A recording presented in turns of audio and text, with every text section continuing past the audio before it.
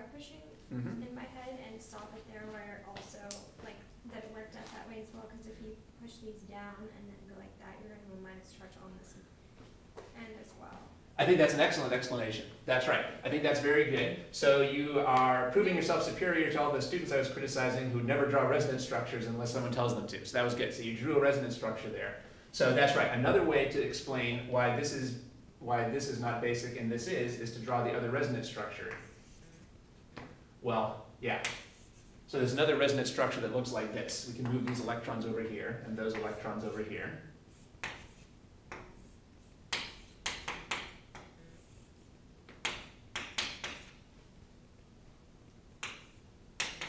And then we get a resonance structure that looks like this. And this clearly shows that this is the basic nitrogen and this is not a basic nitrogen over here. I think when your instructor explains this in class, in this particular case, you would probably use the aromaticity explanation, so it's good to know that. But the resonance explanation is a good one too. Okay, well, just for your notes, you could just write down that this is the basic nitrogen, but you could easily be asked to explain why that is. Now we've gone through the aromaticity explanation and also a resonance explanation for that.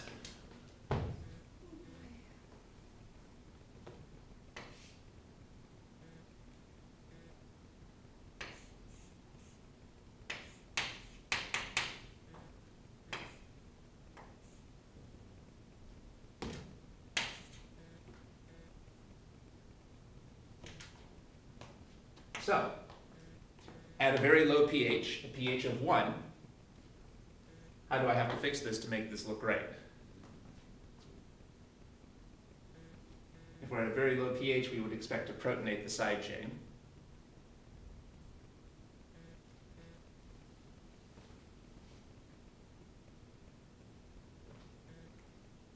And how should we draw the protonated side chain?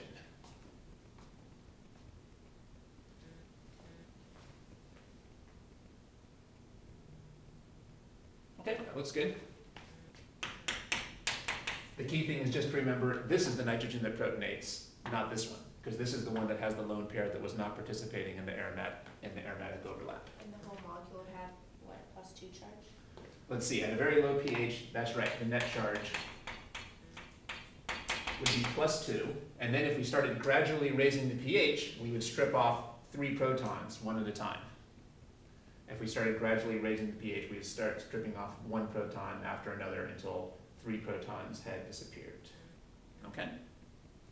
All right, so now we finished the group on, notice that these were all part of the amino-containing group.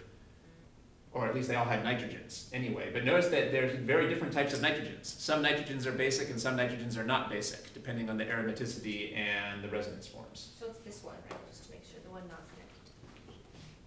That's the basic one, that's right. This is the nitrogen who has a lone pair that's not part of the pi structure, because this is the nitrogen that's already using its pi orbital for the pi bond. Great. All right, shall we move on to the next ones? Also, if we could please get to PI.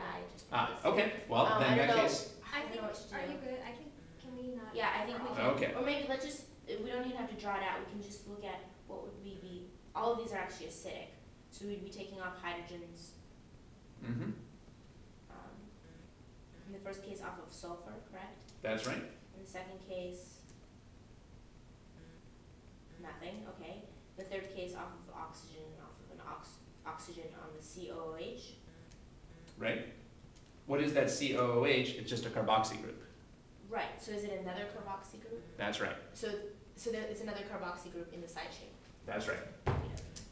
Can we just do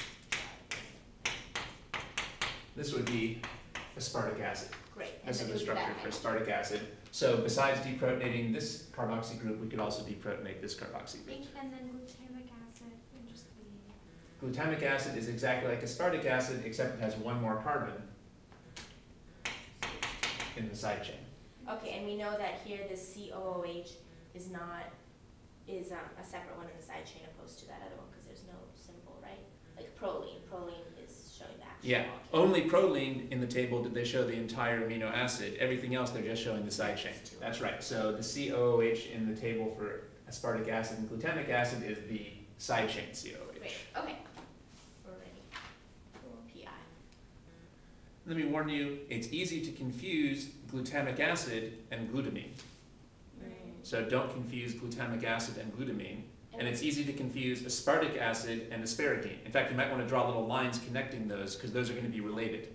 Notice how aspartic acid and asparagine are closely related in structure, and glutamic acid and glutamine are closely related. Maybe we won't have time to talk about that too much today, but those are similar but different. We don't want to confuse those. If you see GLU, GLU is not glutamine, it's glutamic acid. Right. I often make that mistake. Thank you. And a lot of times, yeah, he'll have like 6 of them in a row, or you have to do Right, that's right. So you're going to have to use these abbreviations to draw amino acids. Well, oftentimes I get cocky and I think I can do it without looking at the table. But then oftentimes I'll look at this and think it's glutamine when it's really glutamic acid. So you have to watch out for that. All right, so yeah, we'll go into calculating the PI. Yes, please.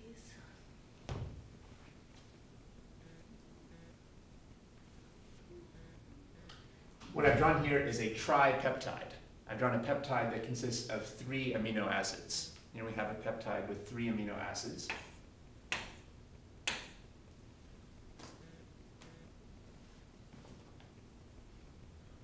What's the basic backbone for peptides?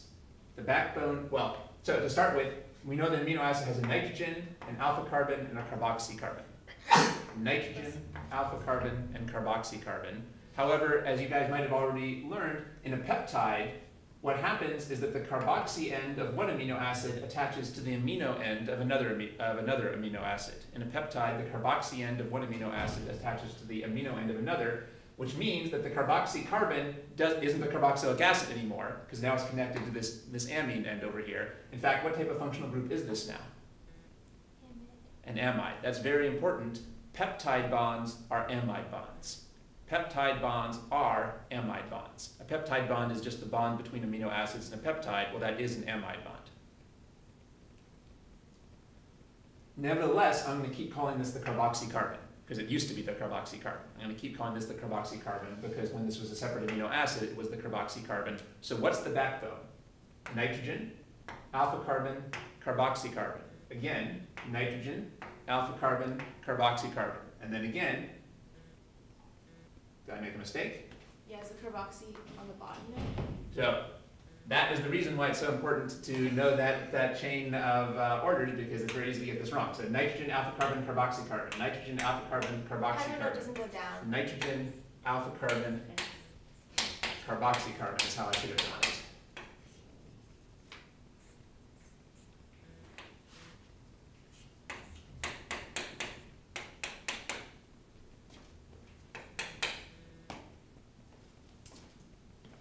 The backbone is nitrogen, alpha carbon, carboxy carbon. Nitrogen, alpha carbon, carboxy carbon. Nitrogen, alpha carbon, carboxy carbon. Okay, how do we know that it wasn't carboxy on the bottom there? That's the side chain. How do we know this is the side chain? Yeah. Oh, well, I just drew that to be the side chain, but we know this is the side chain because it's a dead end. We know that this is part of the string because it's not a dead end. So the backbone is the part where there's not a dead end. So this is what we would call the C-terminus. And this is what we would call the N-terminus. By the way, remember it's always conventional to put the N-terminus on the left and the C-terminus on the right.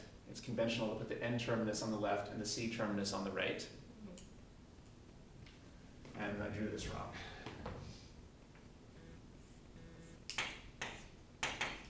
I had the side chain drawn wrong a second ago. I should have included an extra carbon. Just for this molecule, okay. Now this is glycine. Glycine is when you have just a hydrogen on the alpha carbon. So this is glycine. This is aspartic acid. Aspartic acid is when you have a CH2 group and a carboxy group on the side chain. So this is aspartic acid. Is there anywhere where there's just a carboxy group like you had drawn it before? No, that's why I couldn't leave it like that. That's why that was a mistake. Thanks. And this is lysine. 4 carbons and an amine group.